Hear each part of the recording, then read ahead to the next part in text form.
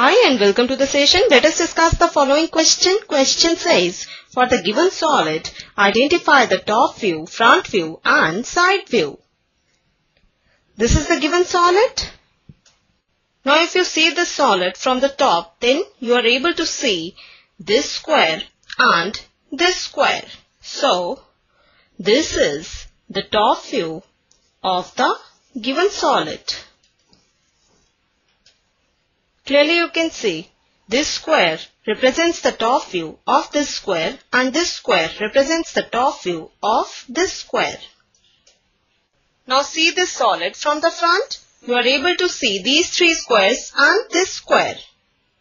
So this figure represents the front view of the given solid. Clearly you can see front view of these three squares is represented by these three squares and front view of this square is represented by this square. Now see the solid from the side. What do you see? You can see this square and this square at the bottom.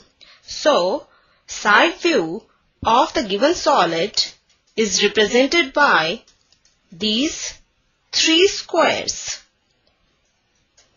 Now finally we get first part represents the top view of the given solid, second part represents the side view of the given solid and third part represents the front view of the given solid. So this is our required answer. This completes the session. Hope you understood the solution. Take care and bye for now.